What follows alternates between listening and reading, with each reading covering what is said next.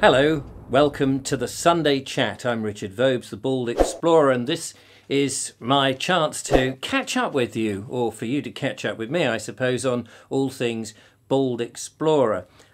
It's the 17th of October 2021, and I'm recording today's Sunday Chat from my kitchen.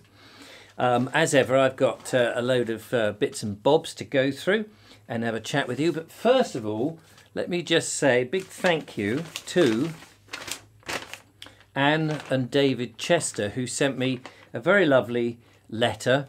They're based in Bognor Regis, and they're very thrilled with the videos, and they said things like they wanted to thank me for the videos, and they've sent a donation which was superb, wishing obviously that I'm glad to see that I'm survived from the norovirus, and that hopefully Julia and Joe have, and all of that. So thank you very much for sending that personal note. That was very lovely. And yes, regarding the norovirus, I keep having to remember how to say it. I don't know why, it's stuck in the head in such a strange way.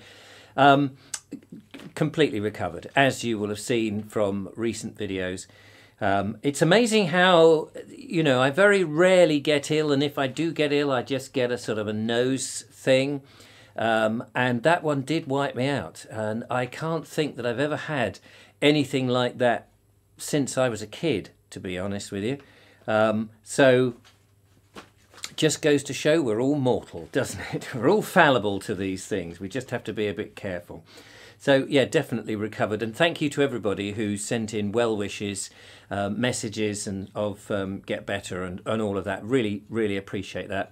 It's very kind of you. It's nice to know that you're out there and that you care, I suppose. So I also want to thank you for the feedback that I got for the recent history video. The 1066 and the Battle of Hastings and stuff. I was very nervous about that video. I worked on it, I had done the research, and I was thinking, how do you tell a well-known story?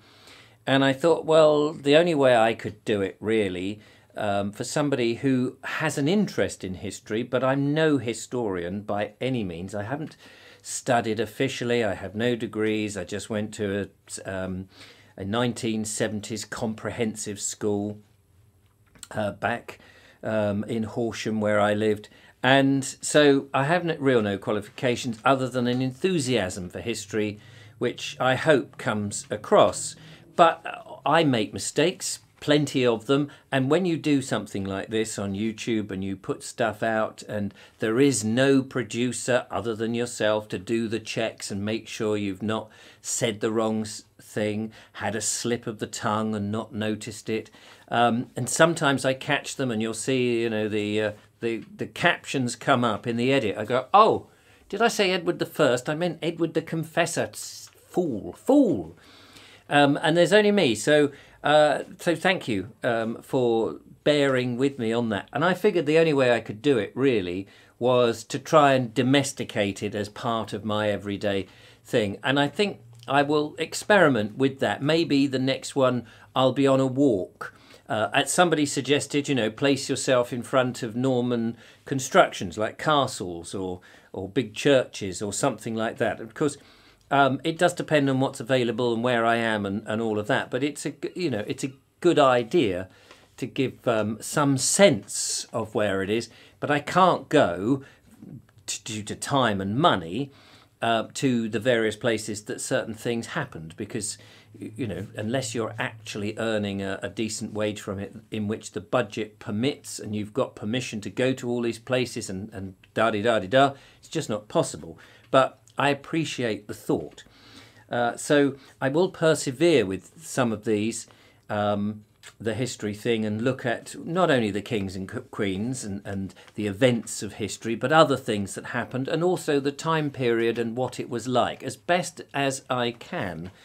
And I know people will criticise, and others will just, you know, take it. If all I do is whet the appetite of someone to find some extra reading and learn more about it, then that's, you know, that's brilliant. I'm not an educator. The other thing I wanted to say is Another thank you to the video that's gone out. And now I'm recording this on the Saturday for the Sunday, so I shall upload this in UK time. But I'm recording this on the Saturday, and the Saturday is the day that my video about going to Compton, a lovely village on the Sussex border, between Sussex and Hampshire, just I suppose, I don't know how many miles, 10 miles is it from Chichester, something like that, northwards on the Sussex border, as I say. People, it's only been out, and at the time of recording this, there's been about 700 views of it and quite a lot of comments. And the comments, most of them, have been, oh, Richard, great to see you back on the Sussex border, one of your best, really enjoy this series, hope you can do more, blah, blah, blah, blah, blah. And that's lovely, but it's also a double-edged sword. And I tell you why, and I'm certainly not knocking and not grateful for the feedback, because I really, really am, because that's what encourages me to go on. It's just that when everyone says things like, oh, it's the best, and we really like you doing this, it's almost as if the understatement between the lines is, don't bother with everything else, just do the Sussex border walk. And if that was the case, I just wouldn't be able to do it, or there would be great gaps. The things that make those videos, for me, work and are worthwhile to do is a number of things that have to be in position. One, I need good weather. It needs to be generally a day, if I'm going into a village, that's going to be not a very busy day in the village, so that I can spend time without people in the way challenging A, what I'm doing, B, putting me off, because there's only me and I'm setting up the camera and moving away and coming back and doing all that. It's not like there's a cameraman with me. And so if I leave the camera on one side of the road and run up the road a bit, I want to make sure the camera is still there. It's not been knocked over by a bus or people or other walkers or what have you. So weather is important, and whether it's a day of the week. And also that I've got time to not only film that, but get back and then edit it, do the voiceover and everything else. So I just can't do them all the time. I like the freedom to do other things, so that when I do those, I'm focused on that. If I did them all the time, I think they would become dull and very routine. And that's what makes them special to me. But you may disagree. You may just say, well, I'm not going to watch the rest of your rubbish. That's entirely up to you. But I appreciate that you've enjoyed it, and I am hoping to do, obviously I'm going to do more. And each one, I'm working out how to do it. Each one, because each one is unique, because some villages have very little in them. And then it may be that I scout across to another village and you cover two places. It may not be that there are villages on this section of the Sussex border that I'm interested in.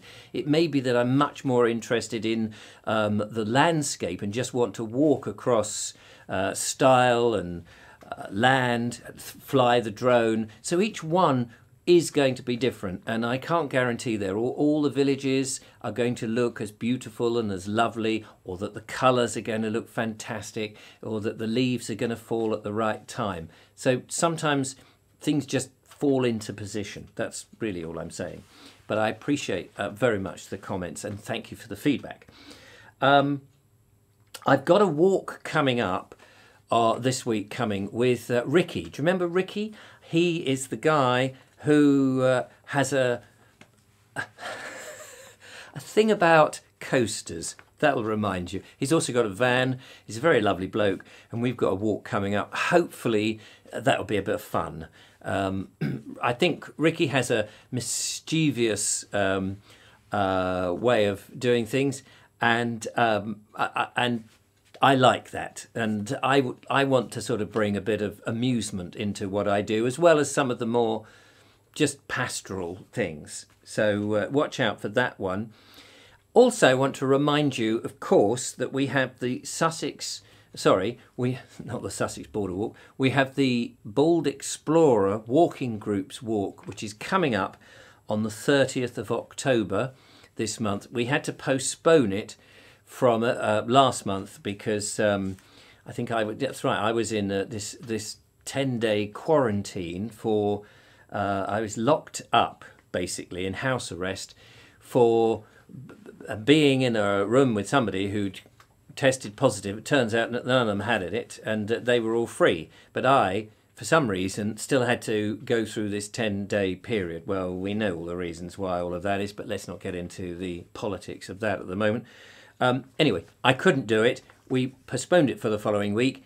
The rain came along and made it atrocious, so we postponed it to the end of the month. It's in Ditchling Common. The details are on the Facebook group.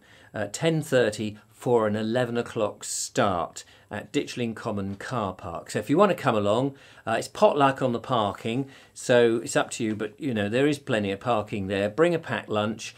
Unless the weather is atrocious or whatever, we aim to do it. But if there's any reason to cancel, I will make sure that the day before we post the fact that we're going to cancel it on the Bald Explorer walking group. So if you're not a member of that, do check that out. It's free. It's just, it says it's a private group, but you just apply to join, and you know, there's no reason why you wouldn't be accepted. So that's kind of it. It's a bit of a short one today. The only other thing I wanted to say that I've got on my list here is I've been approached. Sometimes this happens. I've been approached by a company who would like me to try out their product. Now, I don't go out of my way to do this sort of thing, and sometimes they approach me, and sometimes I do, and then sometimes I think, well, this is not really relevant to me. A couple of people have sent me some gimbals and things for phones. Well, I don't use a phone, you see, which is why these reviews have just not turned up on my channel. And I did, you know, had every intention of doing it, but I was busy making my normal videos, so that hasn't happened. But I've still got this gear, so I probably will do one about the whole lot. Anyway, this one, bit more relevant. This is a firm that makes strip lighting, not strip lighting as in, you know, strip lights in the kitchen. I mean, like a hose, like a load of LEDs on a cable. I don't know what it's actually called, but we'll find out. And it's 12 volts, and they thought that I could try it out in my van. Well, that's very nice of them. So they're going to send me, hopefully they're going to send me this, and they said I can keep it. Presumably I've got to give a reasonable review about it, but I will be honest. I don't know how much it is. I don't know where you buy it from and all of that. All of that will come. But I do need to put lighting into the van. You've seen the sort of gash layout in my van, so I do need to do something. So it's very kind of this company to approach me and say, well, if you can make a video about it. So, but it's a portable thing. It winds up on like a hose or like an electric cable. You can wind it up, so you can use it in all sorts of different environments. And I thought actually that's quite useful, because depending on its length, I could have it in the van as a semi-permanent feature, but I could also maybe use the same one or get a similar one or another one. It would be great if you're camping out, and you could actually, I haven't yet got a canopy or an awning thing that comes out from the van, but I would like to make something. But you could have something like that that comes out or goes temporarily on the side of the van. You just stick it on with a couple of magnets, and you've got a little bit of outdoor lighting. So as soon as it comes, I'm going to review it, because I think it will be of interest to other people who, like me, are thinking or are doing up their van. So I'll bring that to you when it happens. And just to say, if there's any other companies out there, now this, you know, I'm wringing my hands here. If there are any other companies who think that there are products which work within my channel, then do get in touch. If I don't think it's going to be the thing for me, I will say no. Somebody got in touch with some running shoes, a year or so ago. They were clearly not what I do, and ultimately said, well, you can keep the shoes. And they were not very nice shoes, but I'm not a runner. And I thought, there's no point me trying to promote things for other people through the channel if I don't actually believe in it. And so I said no. But there may be other bits and bobs that come along which would be workable within the channel. I don't want to turn into a review channel, but every now and again, if something comes in that I think is going to be useful to me in order to make the videos or as part of the videos, then I'm open to suggestion. Anyway, that's it for today. Thank you so much for watching. If you enjoy what I do and would like me to do more of the Sussex border stuff and all of that, and you would like to tip a little money my way as I busk on the internet here, I would be very grateful. Do go to baldexplorer.com. Obviously, all of this costs money, and you don't get a huge amount back from the advertising that goes on the front and back of these videos, and I don't put loads in, so anything you can afford would be great. But if you can't, then don't worry, just enjoy the videos, give me a thumbs up, subscribe, leave a comment. All that engagement is fantastic as well, and I will do my best to continue to make the videos. Anyway, have a good weekend or a Sunday, and I'll see you out and about. Take care. Bye for now. Bye-bye.